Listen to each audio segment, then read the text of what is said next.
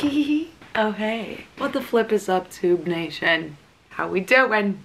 Are you still at your parents' house? Yes, I'm enjoying myself. I kind of wanted to make a little bit more of a serious video this time. My last 3 videos have been so silly vibes. This video, we're gonna strip it back. We're gonna talk about love. And this video is sponsored by MTV's Ex on the Beach. We're gonna get nitty and gritty and deep and personal. And we love silly vibes. It's a great distraction from reality. But I wanted to dive deep into the concept of love.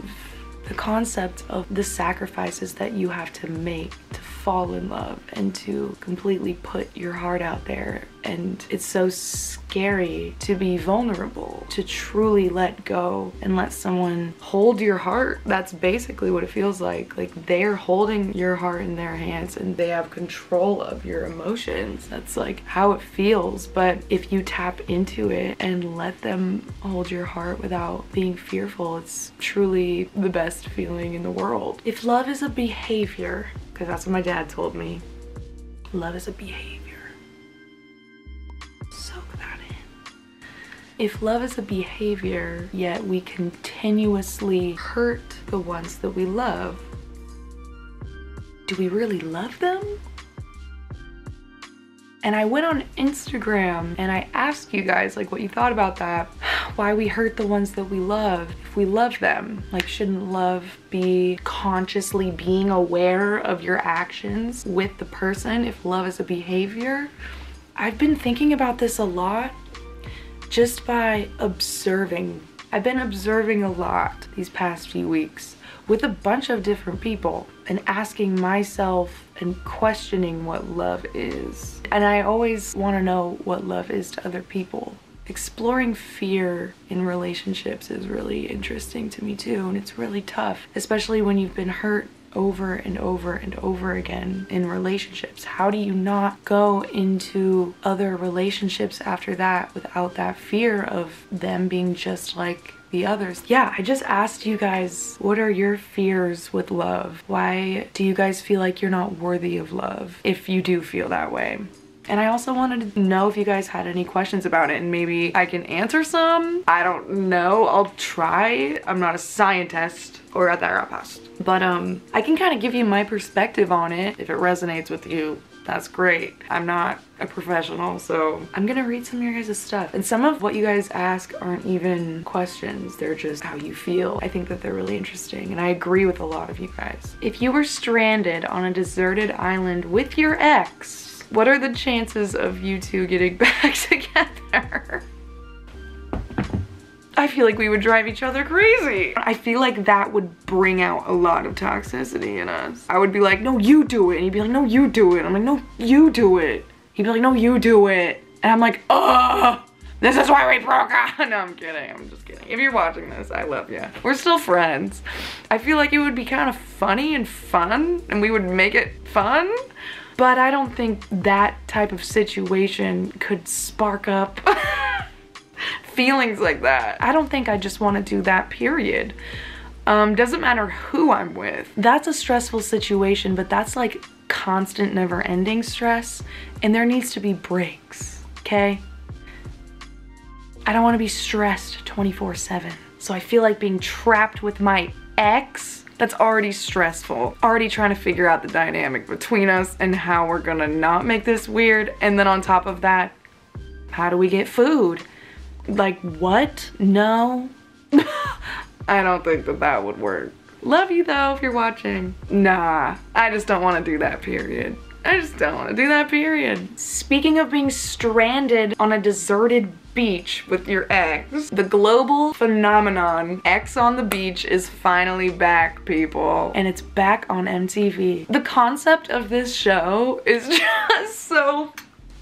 It is so fantastic. It's a bunch of singles in this house. They're all sharing a house on the beach. They think it's gonna be a fun and flirty time, like mingling with the other singles, you know? Potentially falling in love with each other, having fun, being crazy. And then all of the sudden, their exes all of their exes just wash up on the shore. They just show up out of nowhere and they kill the entire vibe.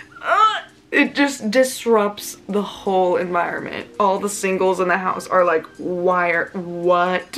It is so chaotic, but it's so entertaining. Just watching them navigate through that awkward tension and like trying to figure out how to coexist with their exes. It's so interesting. And the concept of the show is, will they finally succeed in love with their ex? Like, will they rekindle and work on it? Or will they try to get with someone new at the house? But then that gets messy because then your ex has to watch you try to be with someone else, and then there's jealousy, and it's crazy. Oh my god, this concept, like, you can't look away. Like, there's just so much happening. And the personalities on that show, they're genuinely funny. I giggle out loud to myself when I watch it. I found myself being very entertained by Mike. He was on the Lohan Beach House, and I loved that show, so seeing Mike in this environment was very interesting. He just cracked me up. This show is about to be your new reality TV obsession. I'm not kidding. You can watch new episodes of Ex on the Beach on Thursdays starting March 31st at 8 p.m. only on MTV. And let's get on with the next question. Okay, this person asked, if love is a behavior, wouldn't it be different for everyone to behave/act? I mean, yes. I feel like everyone's love that they experience with someone is completely different and special and unique. The person that you love, you guys are individual people with backgrounds and backstories and stories and traumas and information. I also think that you know when someone is being loving towards you and when someone is not being loving towards you. It's that simple. Like, it's a freeing feeling and you feel connected and understood and heard. When someone isn't making you feel like that, making you cry, calling you names, ignoring you, that's not loving. So I feel like people can kind of get the gist of the behavior on their own. You know what I'm saying? And also love languages. You have to learn each other's love languages. A lot of people have completely different love languages. There's physical touch, there's acts of service, words of affirmation, gift giving, and what's the last one? Oh yeah, and quality time. You can tell how important that is to me. That's so sad. No, but quality time is an important one. And this is just like how you feel loved by people. I think it's different between a romantic partner and friendships, because in a romantic situation, it's physical touch, words of affirmation, but not too much. I think that's number 3. So physical touch and then acts of service. I receive love like that because that's how my mom would show love to me as a kid. Even though for a really long time I tried to reject that, because whenever my mom would show me love like that, I would think that it was controlling. She was just trying to control me and put me in a box. Because I have chronic ADHD and my mom is very organized, so she showed me love by helping me organize my physical environment. Just help me stay organized in my brain. Growing up, I would get triggered and angry because I'm like, you don't think I can do this myself? But she's like, no, I just want to, because I like to, because I can tell that this is a little bit more difficult for you, and I love doing this, so just let me do it. And it took me years to like finally take a step back and just like let my mom express her love for me. And honestly, it's pretty lit. This is the first time where I'm really like stepping back and receiving that. I'm like, sure mom, you can make me breakfast.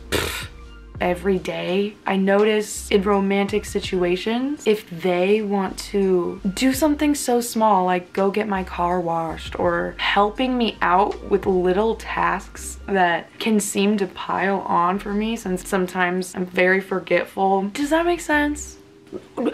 Replacing my Brita filter. What? I never think to replace my Brita filter, or just like clean out my vacuum, you know, empty the dust, like little things like that. oh, it just makes my heart so warm. Because I'm like, OMG, you know me. Like, you get me. Because you know that, like, I would forget to do that.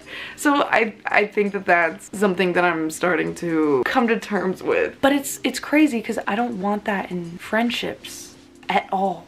Like, I don't want my friends to do shit for me. Because I'm like, I'll do it. And also, that's not their responsibility. Because when people ask me to help them do stuff, I'm like, yeah. I don't think about it at all. Yet I reject friends helping me. It's like a challenge for me to do it myself. Maybe that triggers from childhood and my mom doing a lot of things for me. Like with roommates, that's different. Acts of service is like we're both coming together and cleaning our space. Acts of service in a romantic partner, that's like the closest person to me. Since this is like an intimate connection, it's romantic and there's very intense feelings. It's almost like you guys are like flowing next to each other.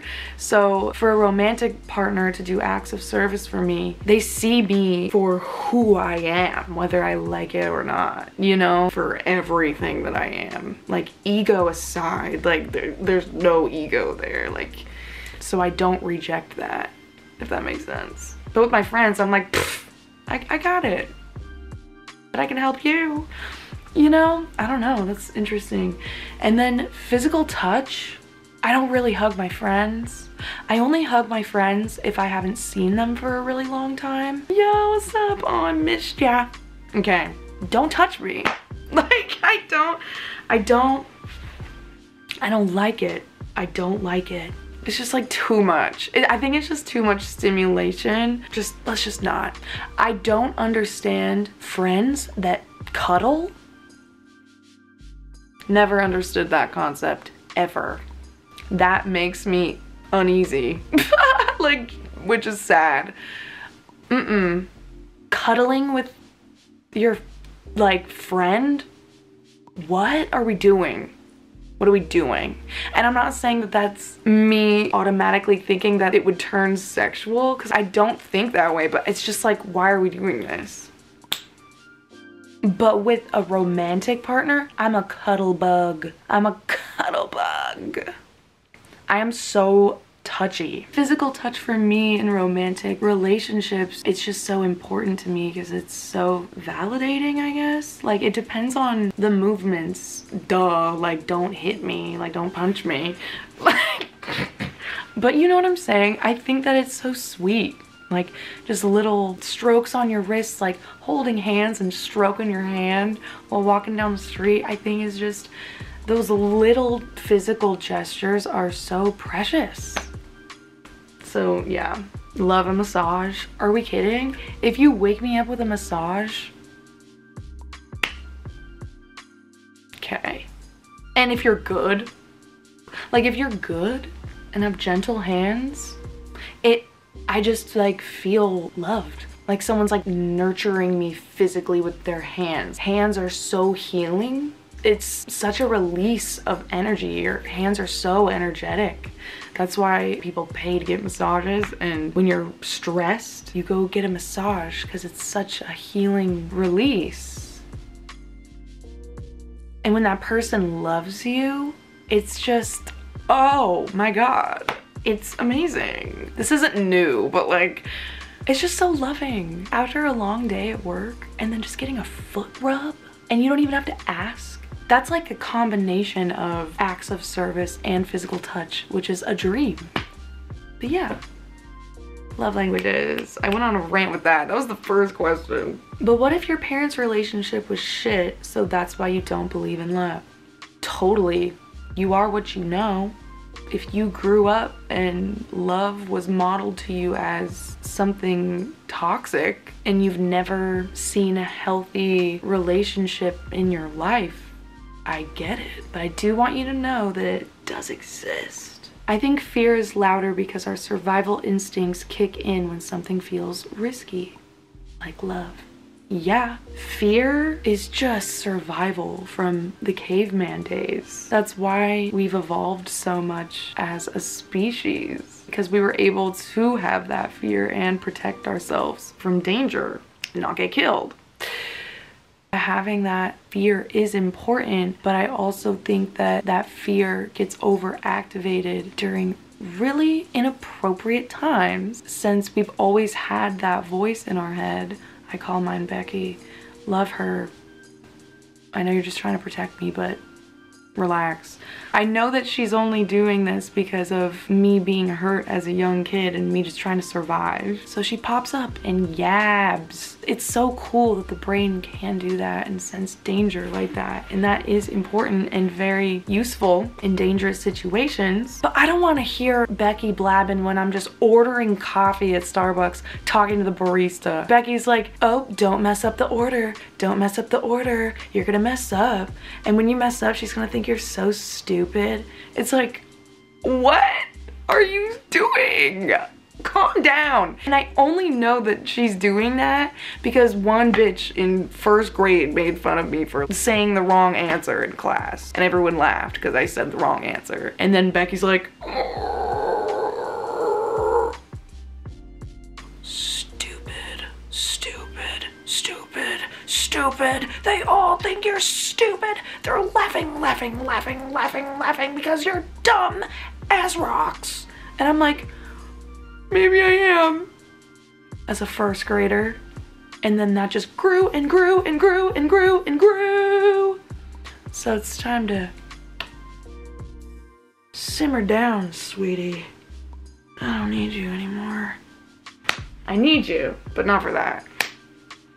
And just be aware of that happening and knowing that that's not real. It's just trying to protect you. And then you can look it in the face and be like, oh. It just takes practice though, like anything. Like playing piano. How do you differentiate an obsession for someone and actual true love? I think an obsession with someone, or even lust, if you will, is all about how they make you feel. It's all about how they make you feel. It's like a selfish energy. Like, for example, I was legitimately obsessed with Harry Styles. Was I actually in love with him? No. I thought I was, but that wasn't love. Because at the end of the day, I don't know Harry. I don't know what he's like behind closed doors. I've never talked to Harry in my life. But I watch his interviews and I think I know him. I think I know everything about him. Now that I'm older, it was like pretty unhealthy. I don't regret being obsessed with him whatsoever, but I can look back and realize that like that is just setting me up for failure emotionally, because Harry's not gonna love me back like that. But when you're in love with someone, you truly are in love with their soul. Like you see them, you spend time with them, you see them in very vulnerable moments that a lot of people don't see. In those vulnerable moments where you see people is how you fall in love with them. I truly think that. And like those little tiny weird moments, just watching them fold their laundry, like little moments like that is where you sit there and like watch them be a human, and that's when you fall in love with them.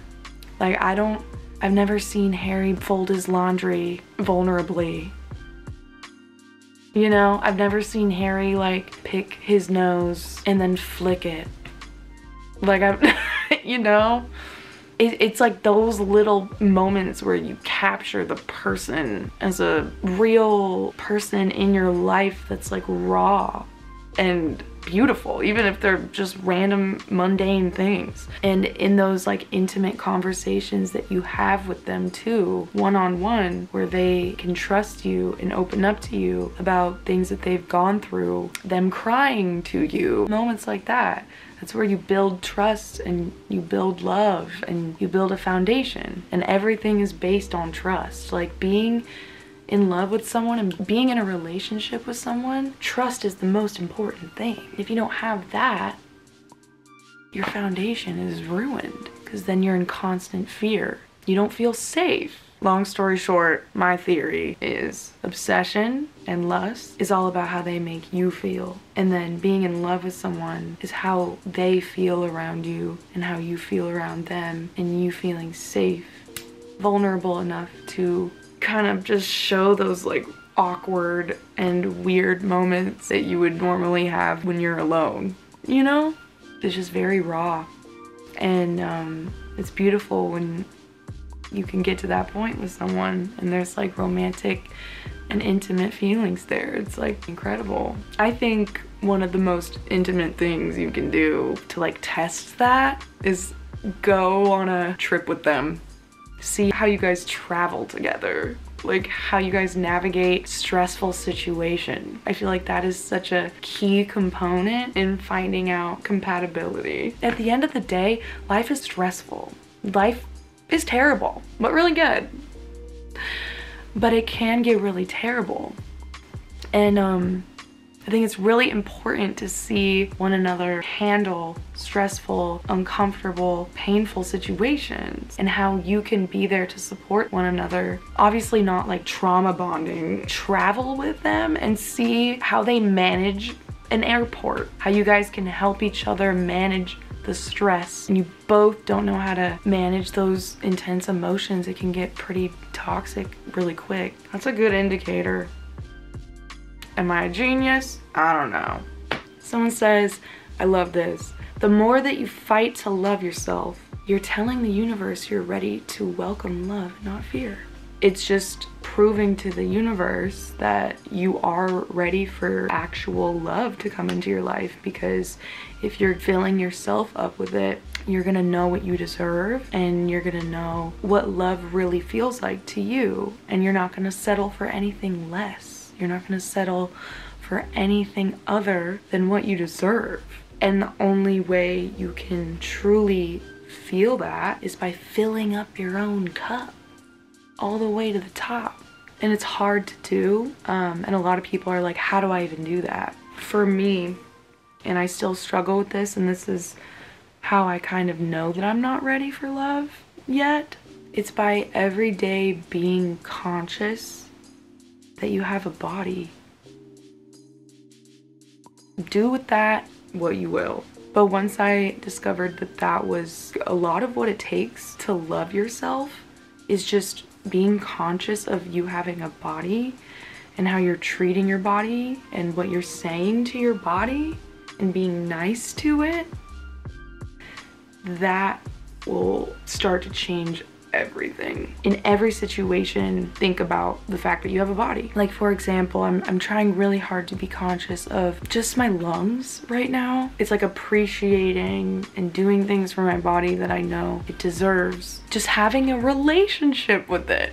That's exactly what self-love is. Self-love isn't all just like meditating and wow, I love myself. No, it's like the little annoying things that you don't want to do. Like spending all night naked in your room and trying to be comfortable with that. Because if you're not comfortable with that, how are you going to be comfortable with someone else with that? It's like little things like that. Little things like that. And those are the hardest things. But once you get through that, the fear of being with someone and the fear of someone seeing you for who you truly are, no, because there's no fear. You love it. You love yourself. So anyone's welcome. Everybody's welcome into the myself party. It just gets easier to let people in once you truly know what to do, what's right for you, and you truly know how you deserve to be treated, and like you don't let people walk all over you, you don't let people talk to you a certain way. You start to stand up for yourself. You don't let people cross your boundaries. You don't let people get loud with you. You don't let people call you names. Like if you start showing up for yourself and standing up for yourself, being aware that you have a body and a mind, it'll just all start to make sense and get clear, because then you're not going to depend on anyone else to fix you, because they can't. It's impossible. They can be by your side, but at the end of the day, this is your game. Your life is your life. Their life is their life. That's their game. You can't expect someone to come in and fix you. It's up to you. You just have to accept that. And you just have to do what's best for you. I have to practice what I preach because I'm literally in the thick of that. And if the decisions that you're making doesn't align with who you are to the core, you're gonna create some weird tension with yourself, unalignment, cognitive dissonance, because you're straying away from who you are at your core. Why? To impress people? To impress Brad, who has chili on his shirt from his chili cheese dog? Ew. No. Someone says, hey girl dog, do you think love as a behavior allows you to be fooled less since feelings can be faked? Yeah. Someone can say they like me all they want. They can love me all they want. Show me.